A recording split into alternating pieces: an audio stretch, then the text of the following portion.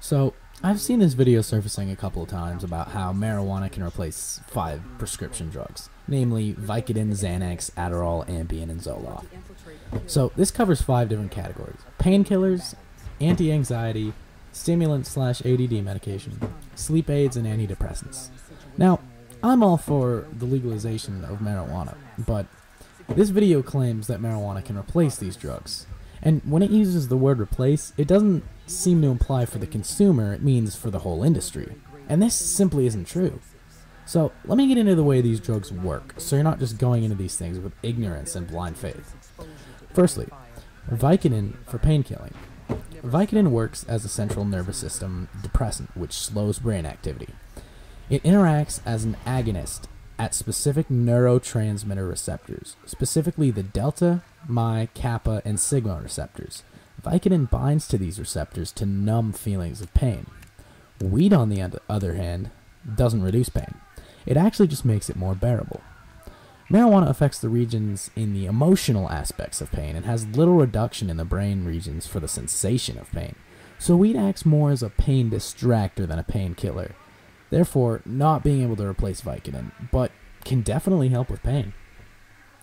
Next on the list is Xanax for anti-anxiety. Xanax is also a central nervous system depressant and is somewhat similar to alcohol. Xanax and other benzos increase the effects of gamma-aminobutyric acid, which allows chloride ions to reach cell receptors. These chloride ions slow the activity of the cell, which results in a feeling of calmness and relaxation. Weed, on the other hand, affects the endocannabinoid system. It's said that cannabinoid receptors are highly concentrated in certain parts of the brain responsible for anxiety. Studies show that anxiety is increased when these receptors are blocked. Research also linked the endocannabinoid system to the extinction of bad memories, meaning it's great for post-traumatic stress disorder, as well as neurogenesis, which means it can grow new brain cells, which is believed to improve anxiety levels. However, paranoia and anxiety are some of the most commonly reported side effects of marijuana use, especially in new and infrequent users. Studies reveal a complex link between cannabinoids and anxiety, suggesting the effect of anxiety depends both on dosage as well as the type of cannabinoids present. THC decreases anxiety at low doses, but does the opposite at higher doses. This study has not been replicated with pure THC, only higher THC levels in pot. And CBD is more effective than THC in regulating anxiety, and it could block anxiety provoked by THC. So it significantly decreases subjective anxiety measures as well as activity in certain parts of the brain associated with anxiety.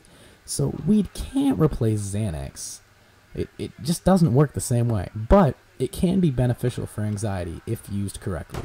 You gotta know your dosage and start small, and probably pick strains high in CBD. Next on the list is Adderall for attention deficit disorder.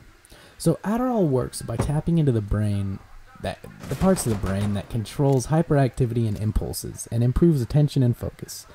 It brings the brain down from overstimulation to a baseline stimulation. This, in turn, overstimulates the brain of a person who does not have ADD.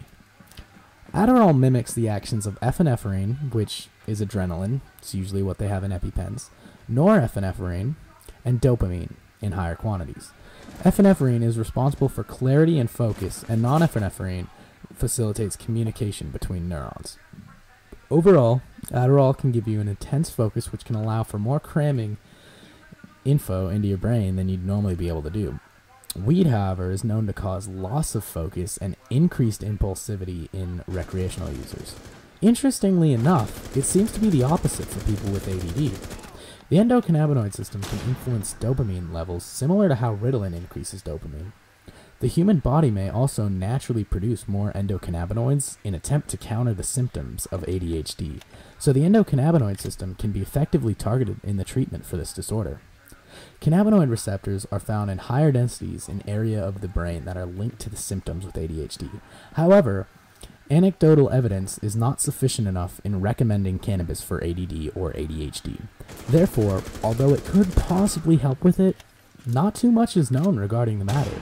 And for that reason, until we have more data, it's unlikely weed will even be recommended much for these disorders.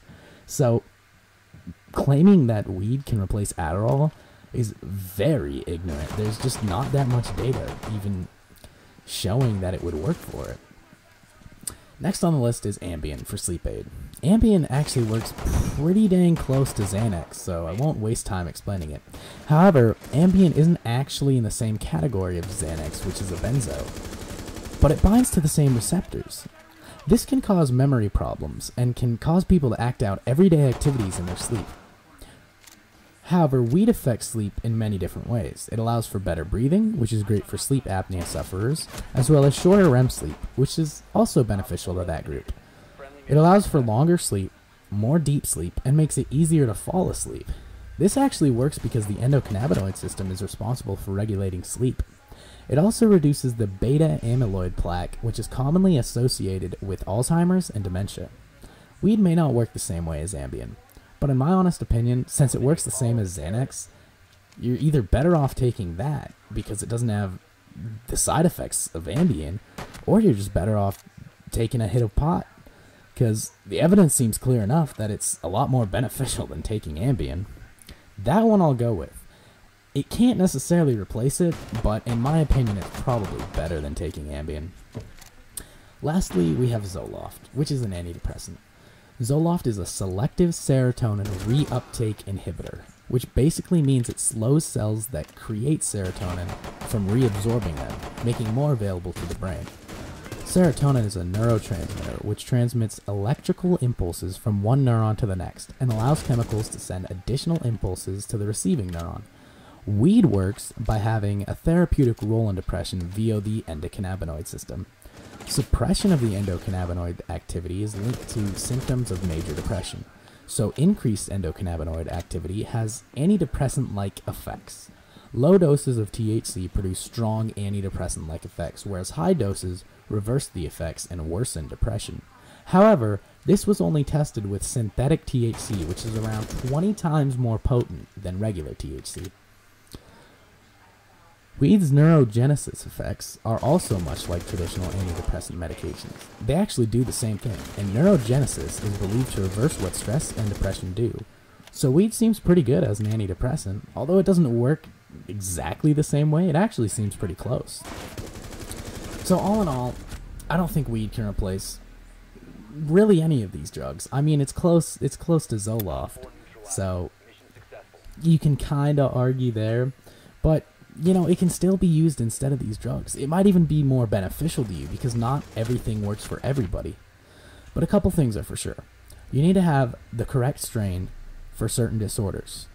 You need to start with a small dose and work your way up if it doesn't work the way you want.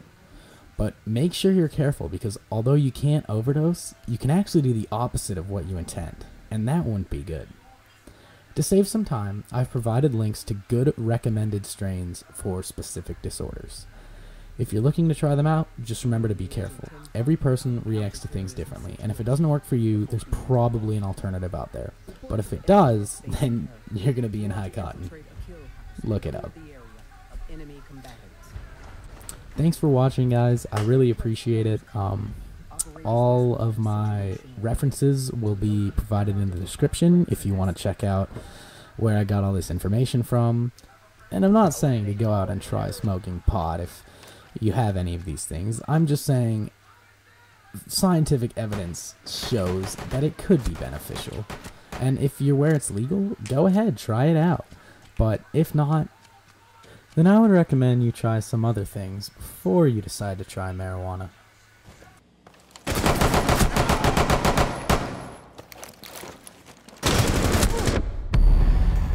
All friendlies have been eliminated.